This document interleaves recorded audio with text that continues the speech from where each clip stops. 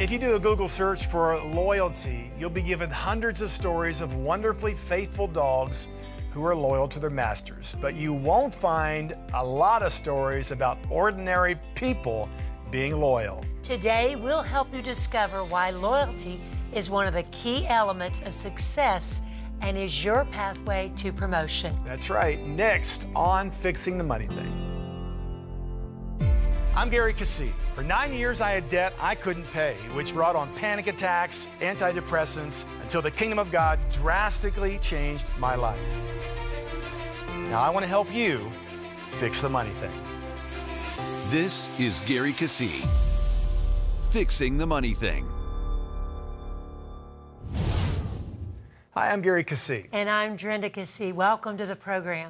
As you probably know, I've owned a financial services company for more than 3 decades and helped countless hundreds and hundreds, thousands of people with their money over the years. So I love stories about other financial professionals. Well, John Kenneth Galbraith was one of the most famous and influential economists of the 20th century. He taught at Harvard and was an advisor to many government leaders. He recounted this story in his autobiography. Quote, "It had been a weary day, and I asked Emily, my housekeeper, to hold all telephone calls while I had a nap. After a short while, the phone rang. President Lyndon Johnson was calling from the White House. 'Get Ken Galbraith on the line,' he said. 'This is the president.' Well, Emily replied, 'I'm sorry, he's sleeping, Mr. President, and he asked me not to disturb him.'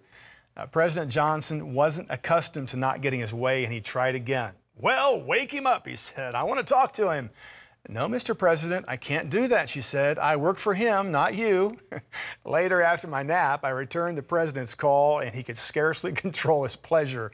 'Tell that woman I want to hire her. I want her here, working for me in the White House.'" Well, our series this week is called Loyalty. I think you'd have to agree she was pretty loyal. And your pathway to promotion is loyalty.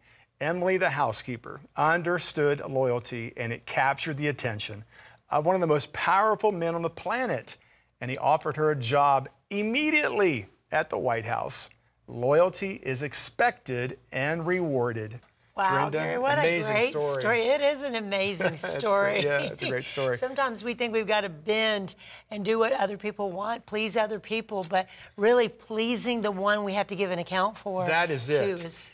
That is it. Who are you loyal to? She knew who she worked for, and that is what held her. And today, we're going to be talking about 8 steps. We're going to talk about different functions of being loyal that you need to understand to inherit the promotion that you desire. You know, at any step, a person headed towards this loyalty can be corrected, Drenda. Yeah, I mean, we've all had times where we missed it, or we were not as loyal, and we've had people be disloyal to us, but we have to learn this lesson because God can't promote us until we learn how to be loyal. Yes, and loyalty, disloyalty, 2 different words, 2 different results, and you qualify by being loyal, and you disqualify by being disloyal. And we want to talk about that today, and let's kind of begin our discussion. If you want God's best, follow the path of loyalty. Yes. He's got to correct us, Gary, instruct us and direct us because the Lord, the Bible says the Lord loves the one he disciplines. That's right. And sometimes we think of correction as a negative thing. No. We think of it as, well, you know, somebody corrected me and then we bristle, but really, truly, if we believe in someone, we want them to rise to their very best, and God believes in you. He believes in us, and so he wants to correct things that aren't right. We all grew up in this earth-cursed system. We have wrong perceptions of life, what is right, what is wrong, and so God in his love will show us, direct us, correct us, and he'll use people around us, people that are over us in authority, so that we can become the person that we're supposed to be. But unfortunately, too often, correction results in sometimes people being offended. And then what happens, Gary, when they get offended? Well, you get offended, you can become disqualified. Now, you can repent anywhere in the cycle, right? But we all have a choice. I think loyalty is a decision that we make each day. And if we understand the reward of loyalty, we hold to loyalty, promotion. Even if your boss isn't so in tune with your obedience, someone else is.